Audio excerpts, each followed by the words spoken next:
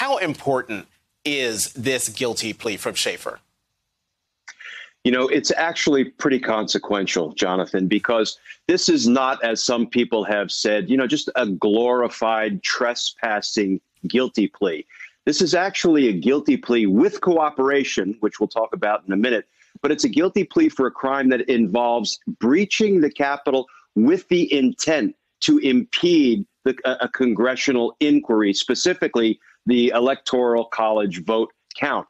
And when we realize that defendant Schaefer bills himself as a founding member of the Oath Keepers, this is where the cooperation part of the guilty plea comes into play. Because I can tell you, today was not sort of the first step in a cooperation agreement with defendant Schaefer.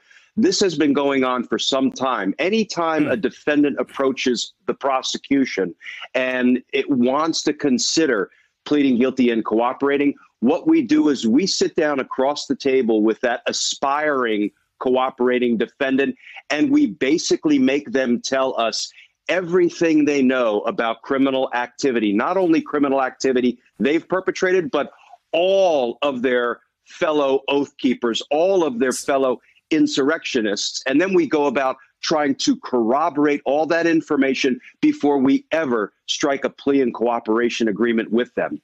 So I'm glad you pointed that out, because my next question was going to be, is this guilty plea, is it the first of many, or is it a guilty plea that is meant to send a signal to the other folks out there who are either have been arrested, charged, or trying to get deals, a signal to them to, okay, you better get your deal now or you're going to be out of luck? I think it serves both of those purposes, Jonathan. Think about this.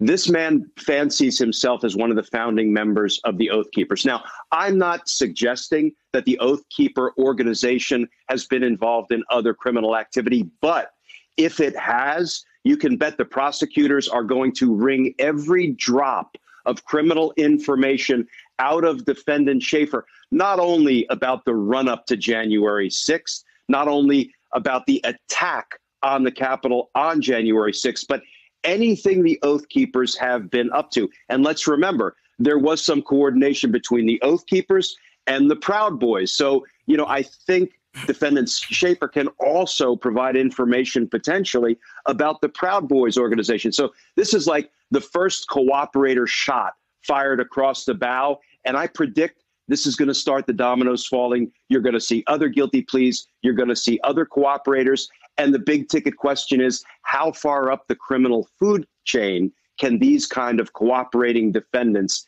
take the government? Glenn, one more question to you, and that is this. Why haven't we seen charges of sedition?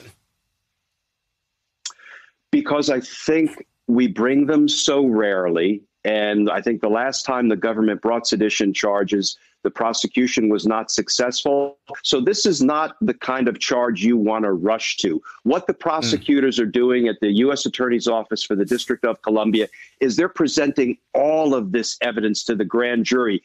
The sedition charges, if they come, and it looks like they might, will be the very last charges to drop. After you see the standalone charges, then the conspiracy charges, then the sedition charges. I would say stay tuned. Hey, thanks for watching our YouTube channel. You should know that you can follow today's top stories and breaking news and catch up on your favorite MSNBC shows all in one place.